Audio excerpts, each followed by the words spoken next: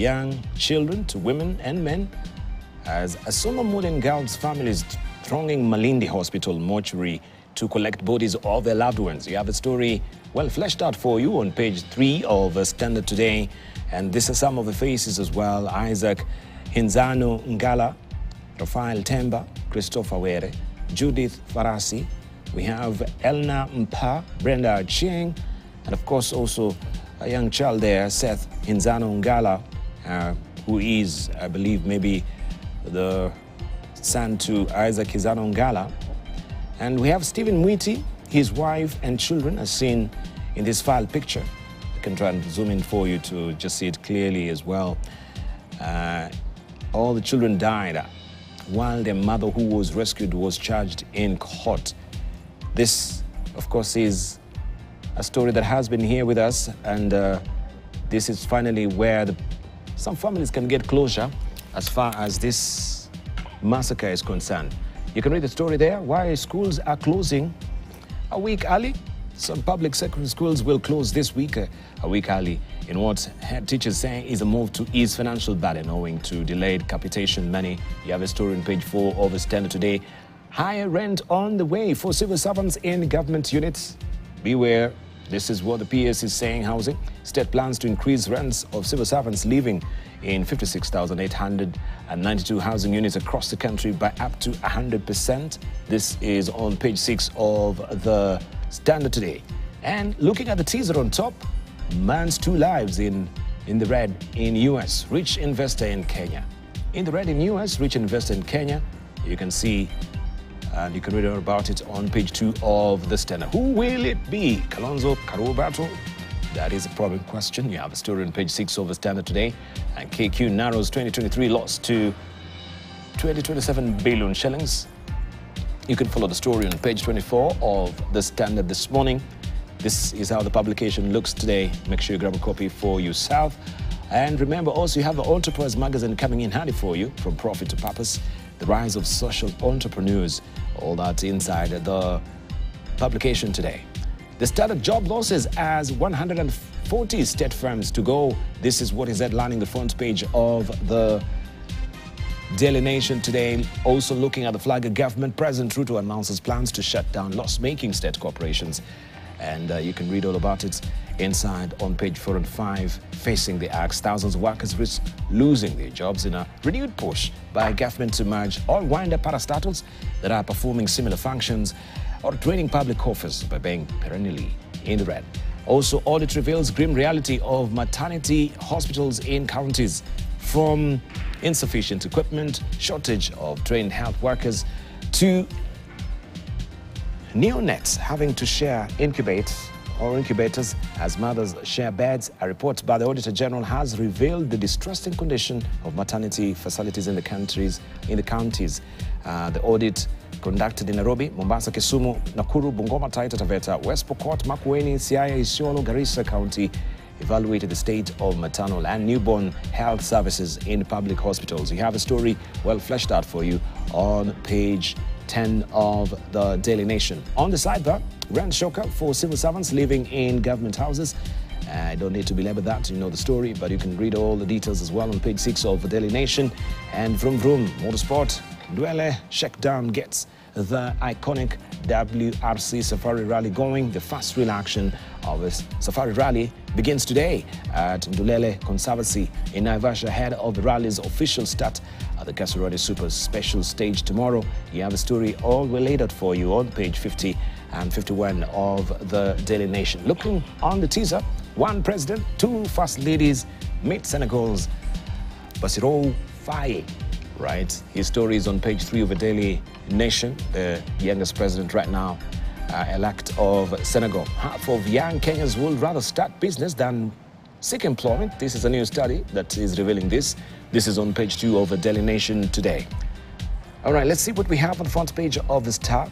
Politicians fuel ethnic hirings in parastatals. Report shows bosses continue to flood entities with tribesmen and women in disregard of law. You have a story on page 4 and 5 of the Star today. Enough is enough. Nakuru doctors demand posting of interns, and you can see how it went down yesterday.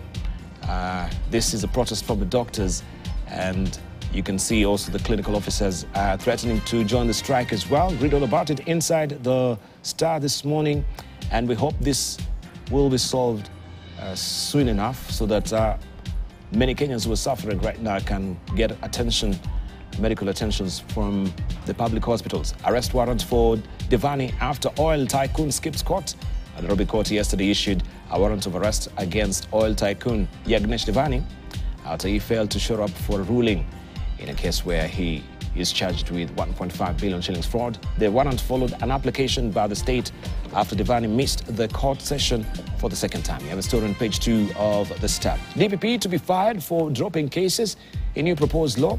The withdrawal of charges against high-profile suspects could soon land the Director of Public Prosecutions in trouble if a new proposal is enacted into law. According to proposed regulations, the DPP could be kicked out of office for dropping high-profile cases without proper explanation to Kenyans. And we've seen this happening. Maybe this also will be a remediate action that can try and salvage the situation where we have the apparatus of government also trying to shoehorn and control these offices. We have a story on page 6 of the Star today. Relief as state releases 23 billion shillings school capitation. School principals can now breathe easy after the government released 23 billion shillings for learners' capitation. Teachers' unions had threatened to go on strike following delayed release of the funds, which are crucial in day-to-day operations of the institutions. We have a story on page 9 of the Star this morning. This is how it looks. And also, experts explain why Nairobi experiences serious flooding whenever it rains. And you can see one of the victims there trying to drain out some of the flooding that happened to her house. Read all about it inside the Star this morning. Parastatel's bosses in big trouble. This is what the People Daily is holding this morning. Ruto reads the Riot Act for non-performing state funds bosses to improve their fortunes or be phased out. You have a story on page 4 of the People Daily. And the medics luta continua, it says here. Doctors demonstrated in Nakuru streets yesterday against failure by government to listen to their demands. The medics are on strike to push for better terms of service and employment of interns. And this is a story that you want to follow inside the People Daily as well. Joho steps up campaign to inherit Raila's base. That is on page 8. Safari Rally lovers trip to Naivasha. And you can see there one of the Fast and the Furious car that will be on that particular rally being put in mint condition to be prim and proper for the competition. You can follow the story on page 26 and 27 of the People Daily this morning. Diomaye set to become Senegal president. Ruling coalition candidate backed by outgoing head of state concedes defeat. And this is where everybody now is in support of the young president-elect. You can follow the story on page 15 of the People Daily this morning. This is how it looks today. Let's see what we have on Taifa Leo. Majangili wana helicopter. Right, that is the story. Commissioner Ukunda wa Rift Valley amuru ndege inayotua eneo hatari idunguliwe na polisi. Maswali yameibuka kuhusu uwezekano wa majangili wanaohangaisha wakazi kaunti za Baringo na Samburu kunufaika na huduma za helikopta ambazo kwa miaka miwili sasa zimekuwa zikionekana maeneo wanakoficha. And this is a story you can follow on page 2. Of course, our panelists will tell us about this particular latest development of helicopter, which is stripes in the skies there in Baringo.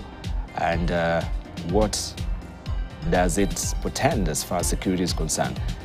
Familia zapokea miili Shakahola. And you can read the story on page 2. Naibu waziri kulipwa bilioni 10 kwa mwaka. Mshahara huo ni kando na marupurupu mengine kama magari, matibabu, pensheni. That is a story that you can follow on page 3 of Taifa Leo. TSC motoni kuhusu ubaguzi. All that also inside Taifa Leo.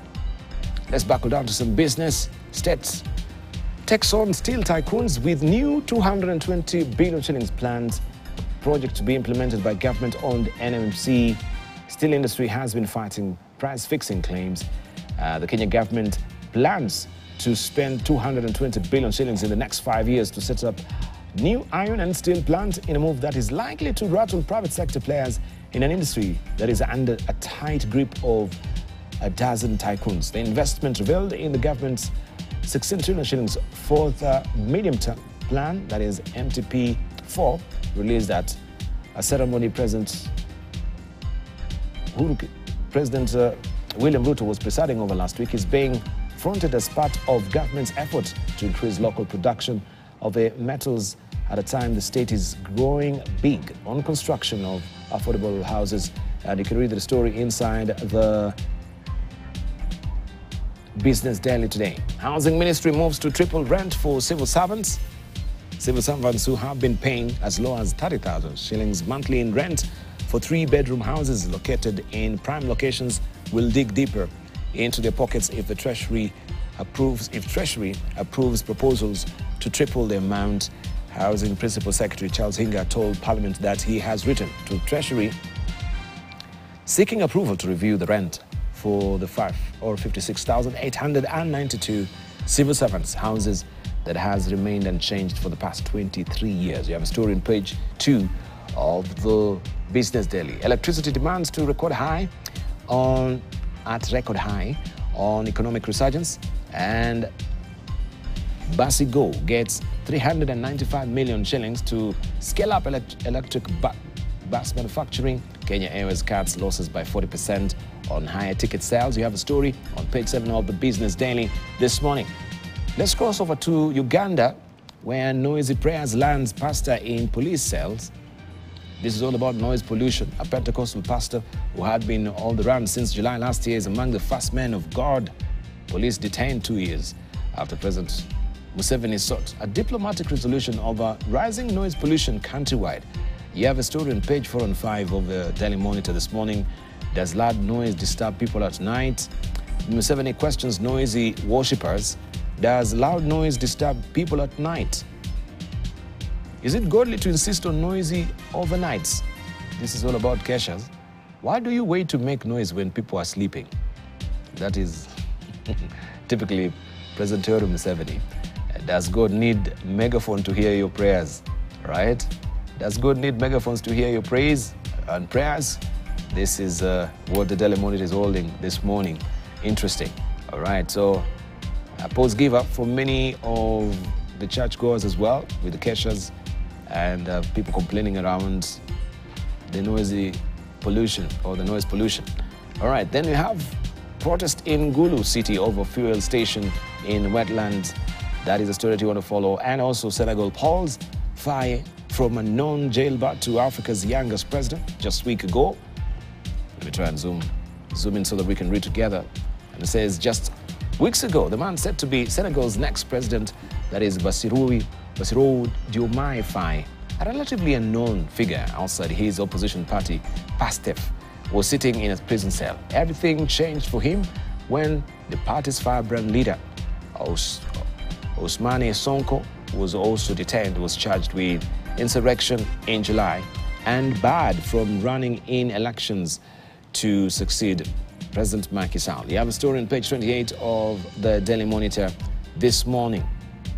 And how to bring more women into corporate boardrooms. Women still face challenges limiting them from climbing up the corporate ladder. This is what the New Times in Rwanda is holding today. And it says, a new envoy's pledge to bolster ties with Rwanda. That's another story there. But you can read the headline or the headlining story there on page 3 of the Daily Monitor. These are the new envoys. Commissioner Julie Crowley of Canada, Ambassador Namine Mohamed, Essam Eldin Eshafi El Zarawi of Egypt, and High Commissioner Janet Mawasi Oben of Kenya. The three envoys presented their letters of credence to President Paul Kagame at village Orugwiro on Tuesday. And you can read the story on page 2 of the New Times, right? And you can see the Kenyan diplomat there, quintessentially also having that particular band on her head with the Kenyan colors. EA Business Council pushes for raising cap on duty-free goods, and MP sets 6-month deadline for construction of households affected by Rusumo project. You can follow the story inside the New Times of Waking Up in Rwanda. And back like he never left, this is what the East Africa is holding this week. Museveni's son, General Muhoozi, is now Army Chief after his promotion coming at a time the veteran leader is going for 7th term. Question: is standby generator now on or off? You have a story on page 10, and maybe Dr. Hassan Kanyenje can tell us, or Professor Peter Kagwanja, this probing question, right? I think it is very abstract, right? What does it really mean? Is standby generator now on or off? It's a riddle.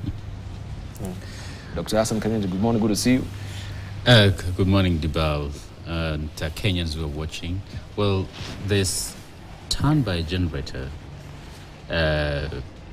is always on standby, but it's normally in an off mode, and it's activated when there's need, because if it's on, it means, well, you've lost power.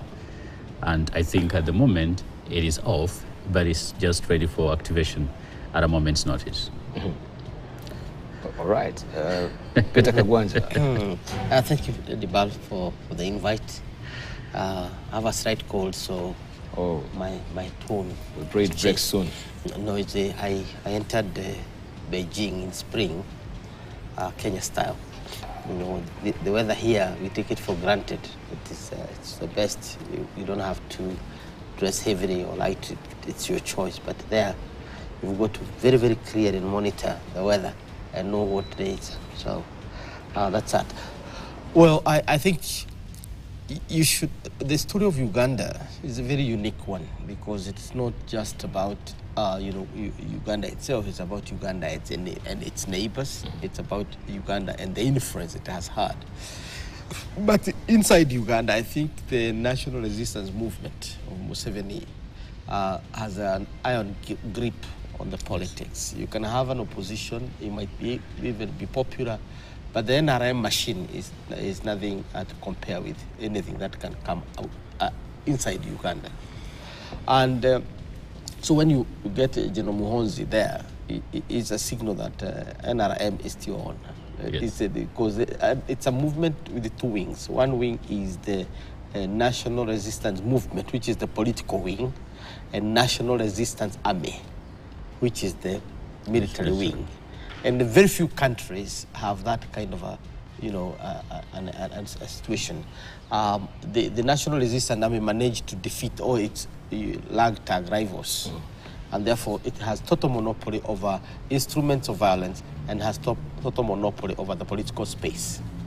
And therefore, is the generator, the standby generator on? I don't think Uganda operates on a standby generator, because it is Museveni is not the kind of a leader you would say is threatened by anything within his own country, just because of how he came to power. I remember, I know you do remember when he was asked when he's leaving. You're familiar with that joke? Mm-hmm. That was asked to Mugabe by the BBC. Your Excellency, when are you leaving the Zimbabweans? And then he answered back, where are they going? you know, the same question would be asked by Museveni. The Ugandans are not going anywhere, and Museveni is not going anywhere. They're just going to have a ritual called election, and that's it. Why? Because Museveni, in his own imagination, and in reality, is basically what you call a guerrilla revolutionary, who literally shot his way into power. So he leaves when he wants, and when he thinks the condition for his country is conducive. So Muhoozi, if Museveni's idea is that Muhoozi is his successor, it's a foregone conclusion. There is nothing that can be done about it. Reason being, Museveni has a political machine stronger than any that you have ever seen on the African continent. By the way, this is something that us as Kenyans, in our normal hubris, forget that the government in Rwanda is born of Uganda. A series of governments in the Democratic Republic of Congo owe their existence to Uganda. South Sudan is the way it is because Uganda is. And even its own current survival and going on has everything to do with Uganda. The Ugandan army, the military is there. You can go on and say Tanzania and Uganda has a bond since the war against Amin. And therefore, if there is any strong bond, it's not between Kenya and Uganda. It's actually between Tanzania and Uganda. It's both ideological, it's military, and so on. And finally, Somalia is being stabilized by the Ugandan troops. Uganda has the largest contribution of troops, sheer troops, which are guarding the main cities, particularly Mogadishu. So what are we talking about? A country that is able to pacify itself and also pacify its neighbors, therefore has huge capacity to decide its own future. And Muhonzi is not there by accident. All right, it's not there by accident. We shall be looking at that much later in the course of the program. But for now, we know the rains are here. And the weatherman says the wet season will last months. How are urban authorities coping with the resultant flooding and suffering of residents? How are farmers dealing with the disturbing news of proliferation of substandard fertilizer? We have news about that, of course. And what we are following with the latest with the story there in Senegal.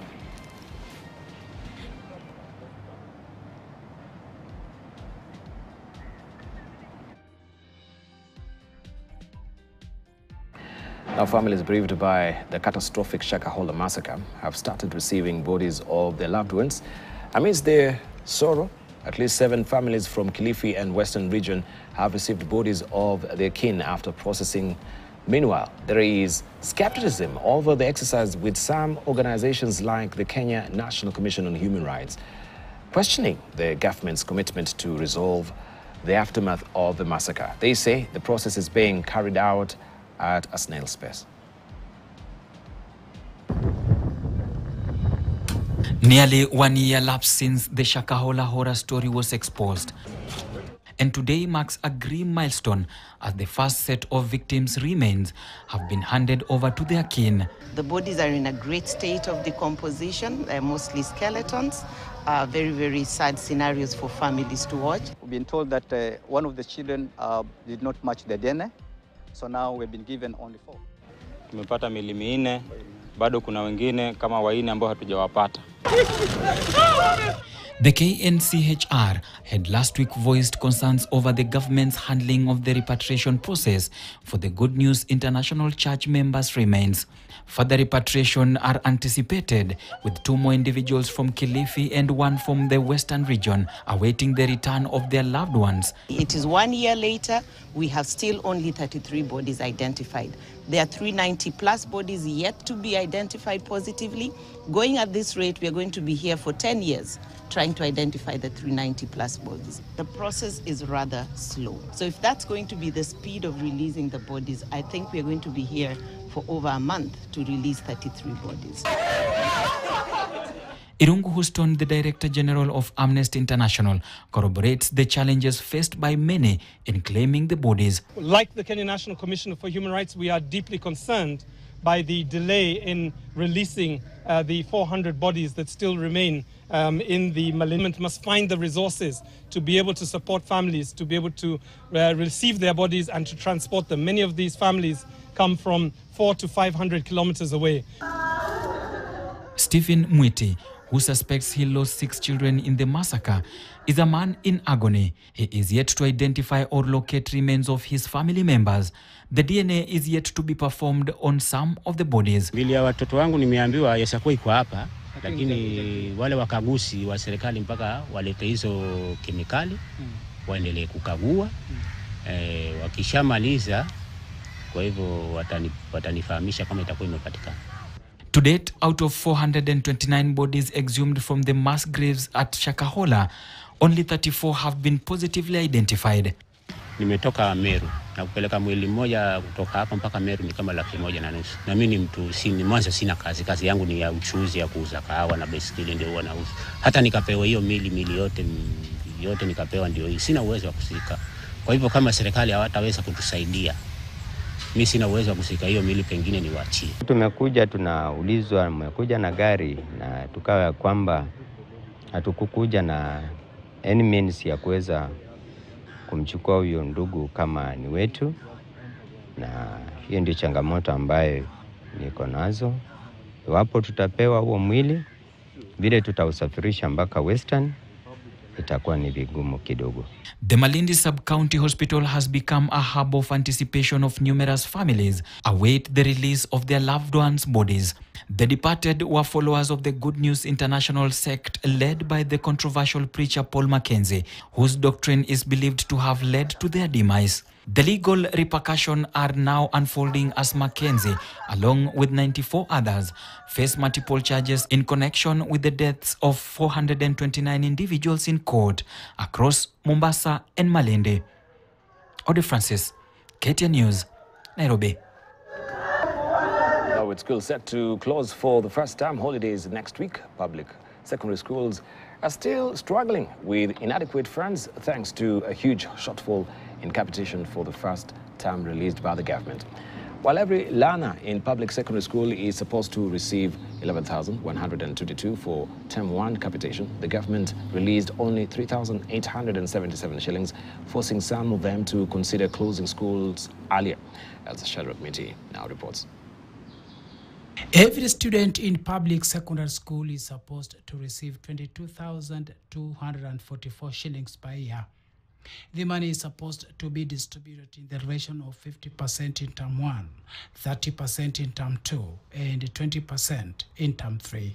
However, with schools set to close next week, the government has only released 3,877 shillings instead of the required 11,122 shillings per student for term 1. The free-day secondary school of 22,244 was instituted in 2017. Currently, the Kenyan shilling has depreciated.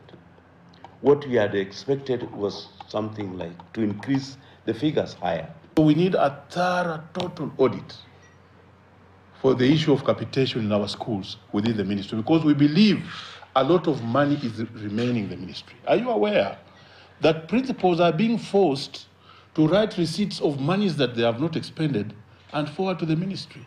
With the government reportedly owing nearly 58 billion shillings to public secondary schools, principals have been under pressure to close schools earlier than expected. This is a very, very dangerous trend. It is important to note that not most of the received funds went to clear the debts owed to sundry creditors. It is upon the Ministry of Education to actually give the exact numbers of students who are in all schools. The fact is that this ministry does not include all the students because there are many students outside there who are not on NEMIS. Some schools have already been taken to court by suppliers for failing to pay money for services offered and goods supplied. Political leaders and other education stakeholders have faulted the Ministry of Education for being inconsistent over capitation. Recently, Education Principal Secretary Belio Kipsang noted the student population had risen by 1 million, posing a significant challenge to government funding. Appearing before the National Assembly's Public Accounts Committee, Kipsang said the government would release 16 billion shillings to finance school operations. The PS told the committee that the government had allocated 65 billion shillings for free secondary education, with 25% of this amount already released. Shadrach Miti, KTN News. Now, President William Ruto has put on notice state corporations that continue making losses. The president, who was addressing parastatals heads and CEOs at State House Nairobi, said some of his parastatals will be closed down and further directed a 30% budget cut for them. Jeff Kirui has more. As President William Ruto gears for his second budget in office, his eyes are set on state corporations running on taxpayers' money and making losses. We will shut them down. we will get the employees to go and work somewhere else, and we just stop making the losses. At least we will stop making the losses. And I want some of those institutions to volunteer. Because if you don't volunteer, some of them should tell us, hii institution yetu tafadhali fungeni, sisi tutafutie kazi mahali ingine, tuende tufanye, alafu ndio Wakenya wawache kupoteza pesa zao. We need state corporations that are drained to the exchequer. They bring nothing. They just take away what we need for our roads, what we need for our water, what we need for electricity connection. I know some of you would be uncomfortable with that conversation.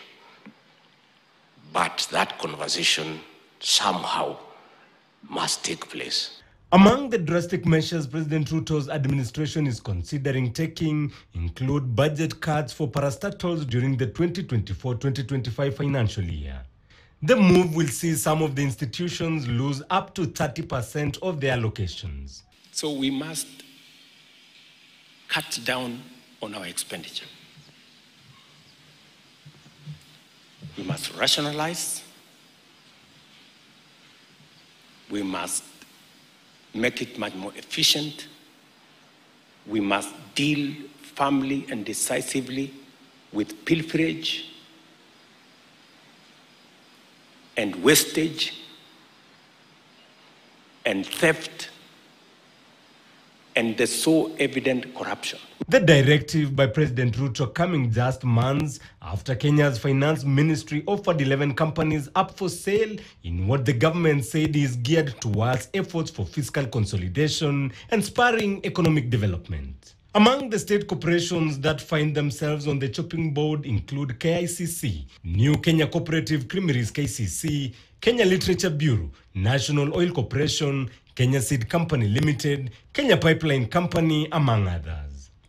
President Ruto reiterated his commitment of having an economic turnaround by implementing the agenda that informed his election to office. And I did not become president so that I fill up the position or earn the salary. No, that's not why I'm president. We must change our country. We must change our country. For some time now, the issue of privatization and sale of some parastatals has been a headache, with the government appearing to shift positions on the issue after Kenyans questioned the plan. Jeff Kirui, KTN News. And finally, as the doctors' strike heads to a third week, the medics appear unmoved, with those in Nakuru County holding peaceful protest along the city streets. Health services in Level 4 and Level 5 hospitals have been seriously affected by the strike, leaving the patients in anguish. Osagishu and Meru also witnessed street protests, but the doctors calling on the government to heed, I should say, to their demands. Ken Gichui has more. Doctors and medical graduates yet to get employed congregated outside Nakuru Level 5 Hospital, chanting unity songs. For 5 hours, the doctors held peaceful protests along the streets of Nakuru City before camping outside Governor Susan Kihika's office to register their plea. Kenya Medical Practitioners, Pharmacists and Dentists Union KMPDU Secretary General for the South Rift Region, Dr. Stephen Omondi, pointing accusing fingers at the current and previous administrations for non-implementation of their 2017-2021 collective bargaining agreement. There are issues that had been agreed upon, and it was implementation that was to be done some 7 years ago. It's the posting of the interns as per the CBA of 2017-2021. Several meetings have been done. It is just promises and promises. And we have a cabinet secretary that takes health to be a political field. Among their demands is the engagement of additional medical interns and a review of their medical insurance cover, as well as their basic salaries. The strike has had serious impact on service delivery in public hospitals. It is incorrect to say that the facilities are not working. They are working.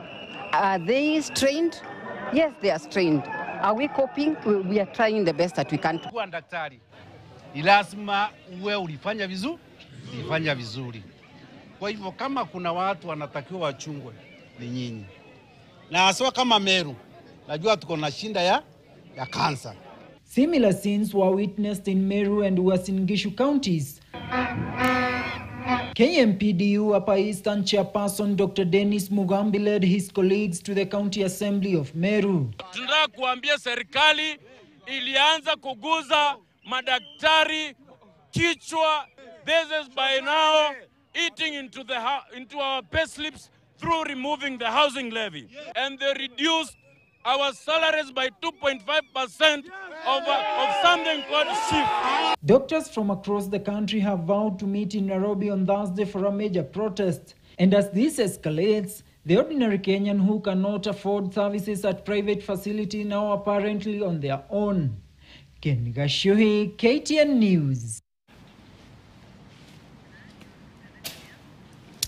Faramalim, you actually commented on this yesterday, that nobody should tamper with the training or enumeration of intern doctors in our country. We have since independence produced the best doctors in all English medium countries at that level. When our medical officers go to practice in all Commonwealth countries and the US, they are celebrated. Our interns run effectively, efficiently, big hospitals. They perform flawlessly certain surgical procedures that are only performed by specialists in the developed world. Let's take health services back to the national government. Yeah. Good morning. Thank you. Good morning to you. How are you? Yes.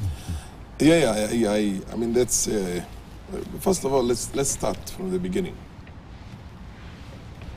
The people who go to the students, the young students who go to study medicine are the crema de la crema. It's the top. These are the people who had A standings in their KCSEs. And medicine is a very serious business. We've heard, and I want to celebrate the late Professor Mungai, the early people who really did so much. Dr. Majale, I mean, all those very, very, very early people, early Kenyans, soon after independence, who established this university, what they call the medical school. And our doctors are trained better than any other doctors anywhere in the world. I can say this without any fear of contradiction. When you see an intern in Kenya, they perform surgeries that are only performed by either final year registrars or specialists in other parts of the world. If you have a problem like malaria anywhere else outside Kenya, and you're in the States or in Canada or you better take the next flight back. Otherwise you'll die there. Or you have meningitis, any of these things. And I come from a medical family. I have a son who's a specialist. I have a daughter who's a doctor. I have another son. I have a wife who's a pediatrician. So basically, we are a medical family. I think that is one area we should support to the health. Even if we don't think we're going to be able to absorb them in due course, many of them are going to do what you call the MLE, it's the American exams, and they do the PLAPS, which is the UK. And somebody tells me that some of those exams, Kenyans are even exempted. They will get employment in the rest of the world. But for us, one, let's make sure that medicine does not become an elite club where only the children of the rich can study.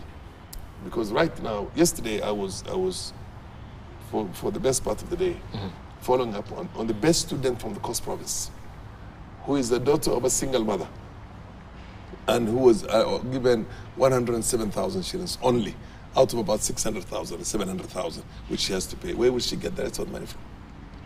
But a child from a family, you know, Kagwanja's family, Farah's family, anybody else who even had a bare minimum, which is a B standing, can get to the university because the family can afford that. So we need to do a lot when it comes to medicine. One, take good care of these doctors when they finish. The interns should be properly paid and given an opportunity for them to start their process as interns straight from the university. Once they finish the exams, let them go straight away and start practicing, start being trained as interns. And when they finish, we try and absorb them as much as we can. County governments have had what they call a faulty and a very, very, very, very bad what they call priorities. Because 70% of the workers in the county governments are basically ghost workers. There are people who even live in Europe and America and Canada and the rest of them who are earning salaries from the county governments. The same county governments right now, if you go to the provincial hospitals there, it's a disaster. And they have never taken any, there is no project, medical health project in the county governments. Maybe you could find 1 or 2 or 3 county governments that are an exception to the rule. But there's a problem, a serious problem. At least when we had this being manned by the central government, we had some semblance of you know, we had good people. I don't know where Dr. Kimani is, who used to be the Director of Medical Services. I mean, we had a raft of many, Dr. Manzia. We had Kenyans who are committed to the delivery of health services to the 4 corners of the country. And they worked very well. The late Professor Meme, Professor Muga. I mean, we had people who had the heart there. You see, medicine is not a thing you do because you're earning money from it. It's a call. It's a call. And you want to treat people, you want to make a difference in somebody's life. Now, right now, we have interns or prospective interns who have gone into depression. We have registrars who are specializing, who have committed suicide because they are unable to cope with the demands. They're supposed to pay a school fees for specializing. The most unfortunate thing. And then in addition to it, they've got to hop from one locum to the other locum, being paid 700 shillings an hour. And they have a family, and they're taking matatus from place to place. And there's no jobs for them. You know what I mean? So this is ridiculous. That's no wonder the people with mental cases right now. It's an imagined area. There's so many young people, doctors, who have mental cases.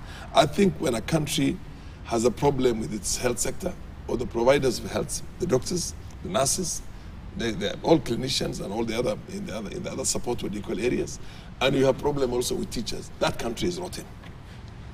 With those 2 areas, you know, those were the fundamental things. One, you know, ujinga, ugonjwa. You know this, what did we say when we got independence? No maskini, so that you don't go hungry. You see, and the other 2 were the second and the third most important areas, because if you go hungry, you will starve to death. At least we have to be a nation that is able to feed itself, treat itself, and educate itself. Now, those are the 3 areas we have the biggest challenges right now. Kenyans are going home and sleeping hungry. Kenyans are not getting the right medical service. Actually, the providers themselves are sick. So when the provider, the man who's supposed to cure you, God cures, the man who's supposed to treat you is sick. Is mentally... Yeah, he's sick. And then the teachers, the kind of problems we have also with teaching all over the country. So these 3 areas, I was telling yesterday, I was with a bunch of my friends, colleagues in Parliament. I told the chairman of the budget committee, look, I don't care whether you take money from us in Parliament here. Parliament, whether you're going to take money from us or take from every other sector, but doctors have got to be taken good care of and paid. And they have to be in job. You see, an intern now earns about 165,000, it's close to 200,000.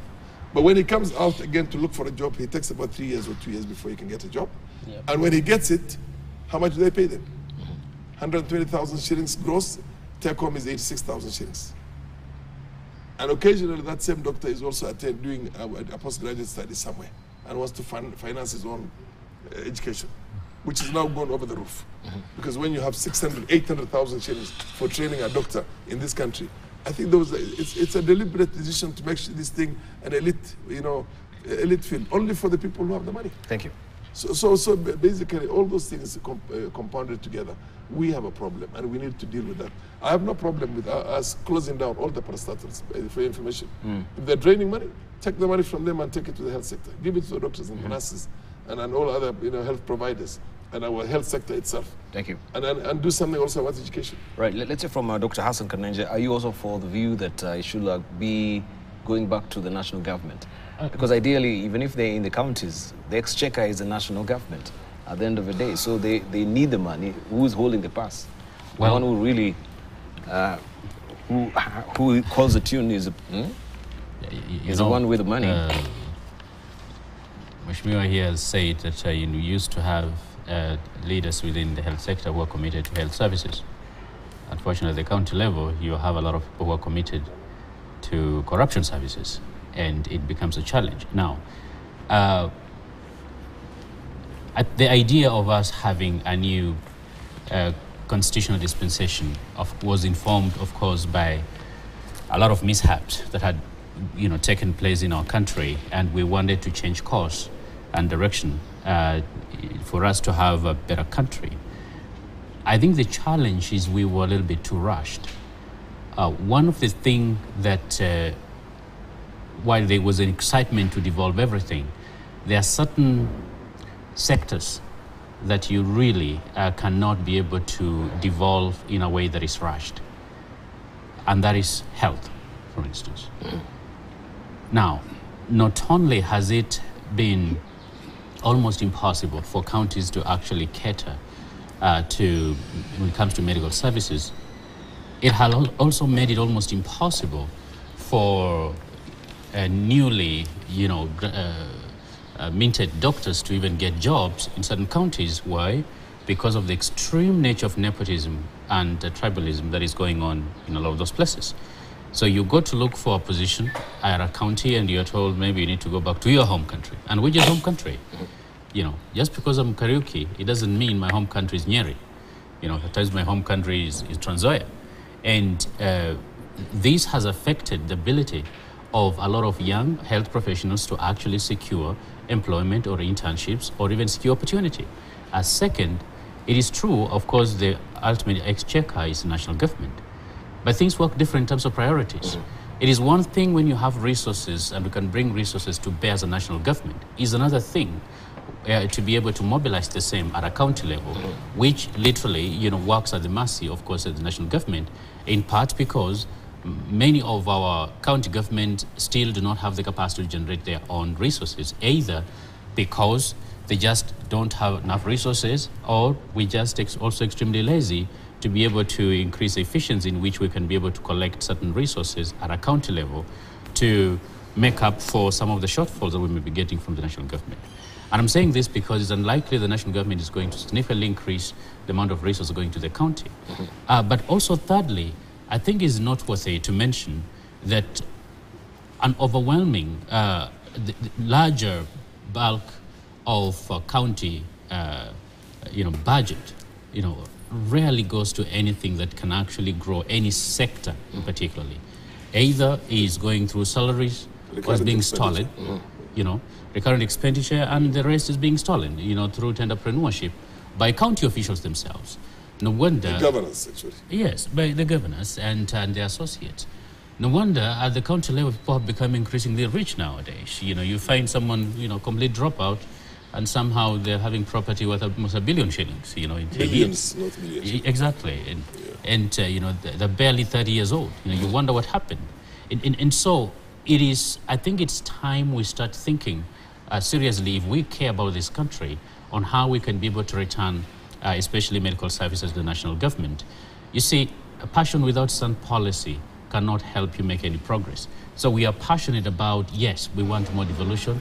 Yes, we want to be able to improve our health sector and pay our doctors better. But if it's not matched by sound policy and realistic reflection on the way forward, I think it's just going to be futile.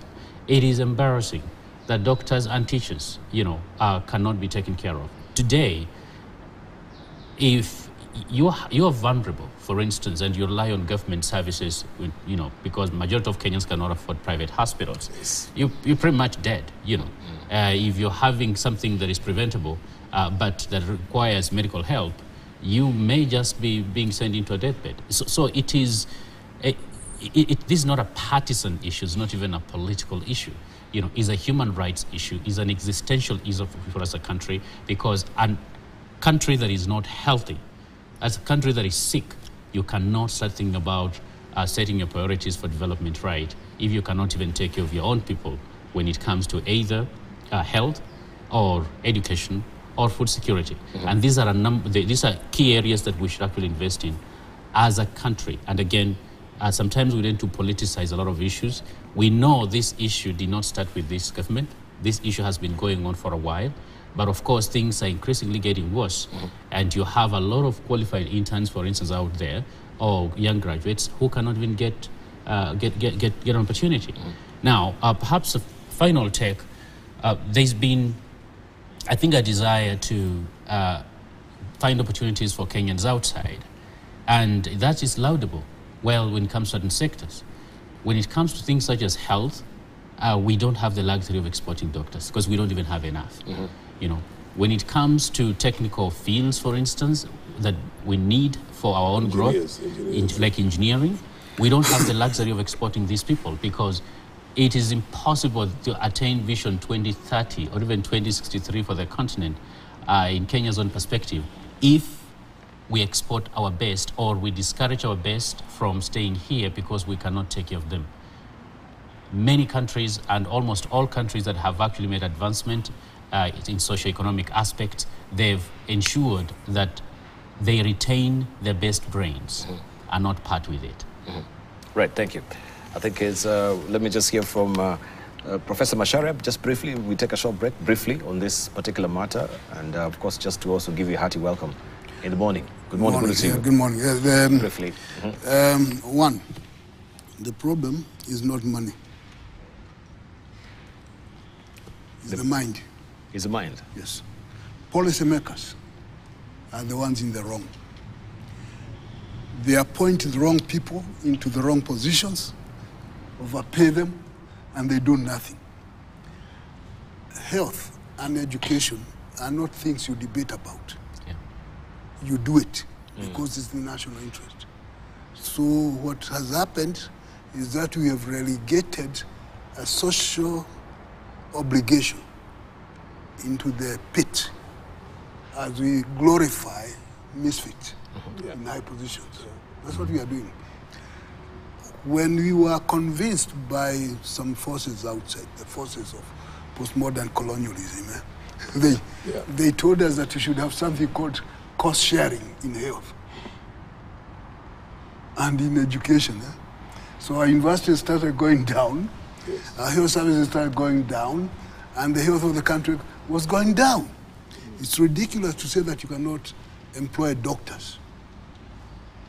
They are not enough. And we say we don't have money to employ doctors, and we have money to hire helicopters running around everywhere. There's something wrong with the thinking. So the problem is upstairs, not on these things. So maybe we need to restructure and stop outsourcing thinking from, to other countries. Then we might improve a little bit better than we are doing. Fantastic. All right, it's 7 o'clock on the nose. We want to take a short break. When we circle back, we gravitate now the discussion to what is happening around the region as well. We begin with Uganda, also head to DRC, and also Senegal as well. And also we shall look at the latest development on where there is a word chasm that is developing between Biden and Netanyahu regarding the gas